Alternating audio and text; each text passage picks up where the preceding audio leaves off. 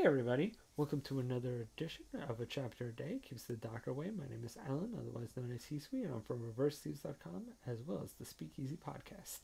And this time I'm looking at the Seven Deadly Sins, Chapter 63, Arthur Pendragon.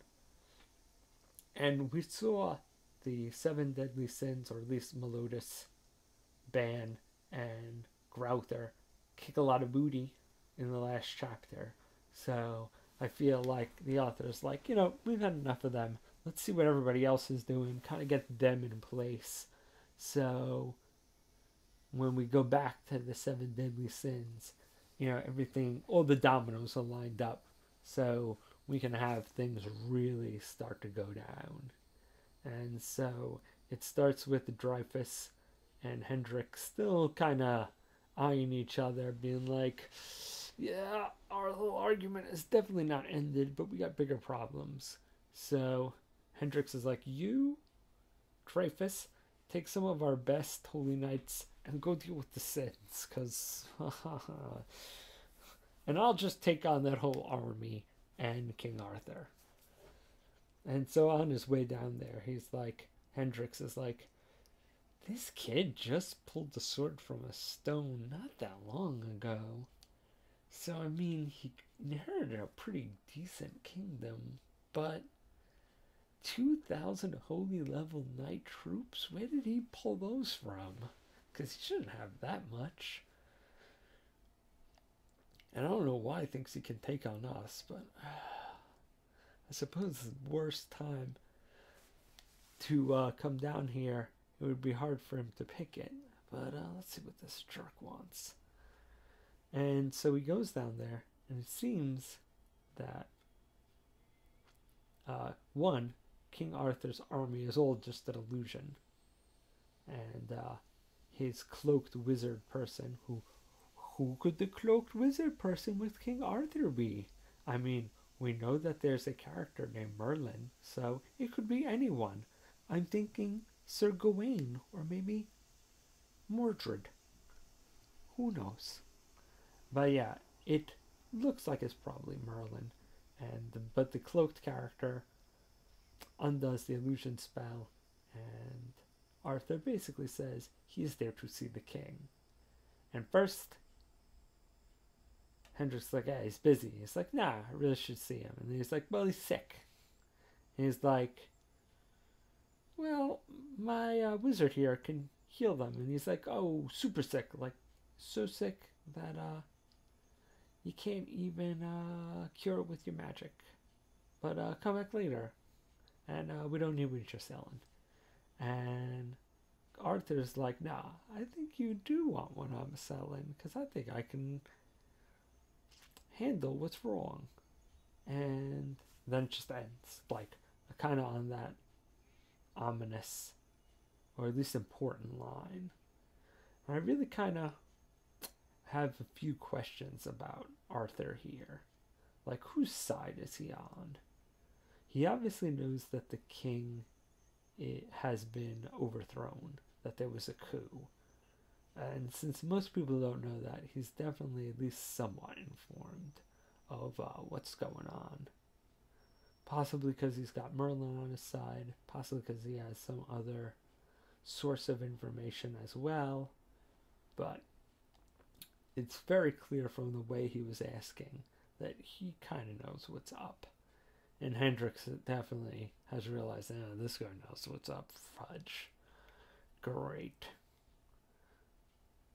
Another, problem on my already growing list.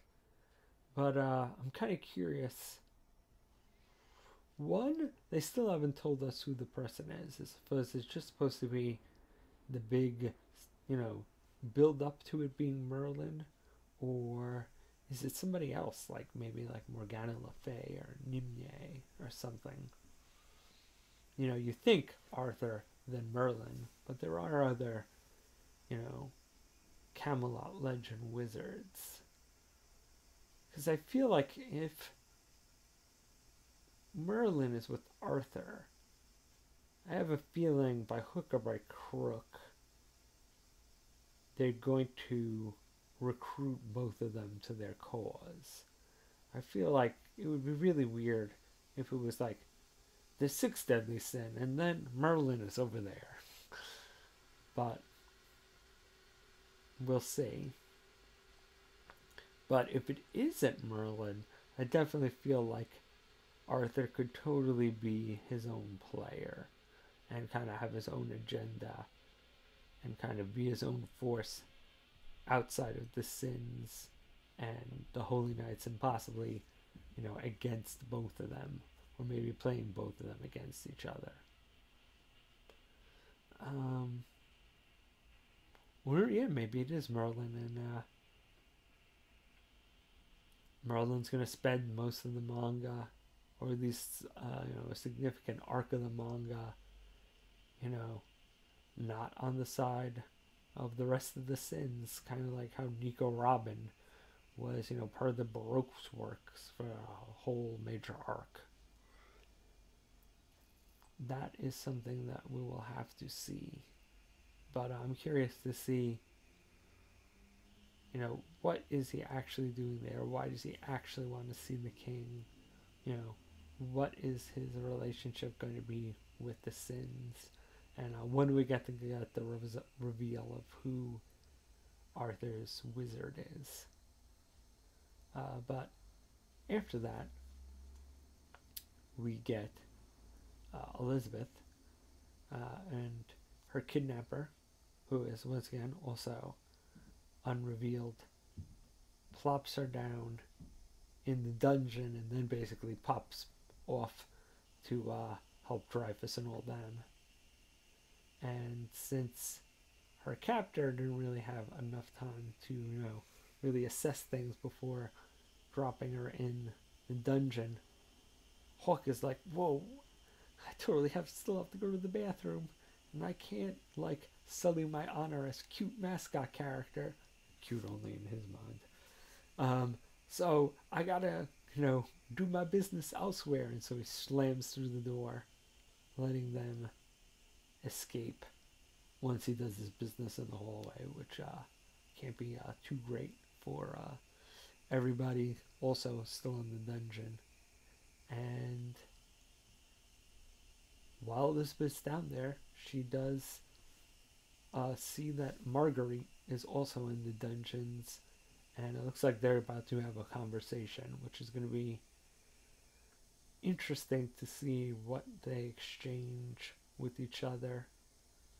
Possibly a little bit more about what Marguerite has going on with Mr. Lightning powers, and generally what's happened in the kingdom since Shin's been gone. I got a feeling she's not going to make it out of the dungeon. Basically, chatting with her sister is going to eat up enough time to get her caught. But at least we'll have a little more insight into what her sister's been doing, what's been going on since, the manga started and she escaped. But other than that, we see all the, named holy knights getting ready to team up with Dreyfus and take on the sins. And, pretty much a cool guy shot together, which is interesting for the bad guys. But this manga seems to like some of the bad guys as much as the good guys, so not totally unexpected, but interesting chapter. Really still curious what Arthur's deal is. I feel like he's the biggest wild card. We know where everybody else pretty much stands, but Arthur right now is totally so far on nobody's side, which generally makes him interesting. So hopefully we'll get to see a little more of what his deal is. I wonder if he's going to, part of me wonders if he's going to fight the sins just to kind of test them out and then be like, whoa, this was just, I wanted to see how powerful you guys are, but I'm here with you guys. Or, once again, or is he totally just the third power and just kind of sitting in here trying to figure out, gauge everybody else so he knows, whose his priorities are. Do I have to take out the Holy Knights or the Seven Sins or what's going on? And once again, I feel like, he's definitely got to have an interesting agenda. I mean, we know what the Sins want to do, and we've just found out at least what Hendrix publicly says the Holy Knight's mission is, so it'll be interesting. Still definitely fun. Still looking forward to the next chapter. Alright, see you guys next time.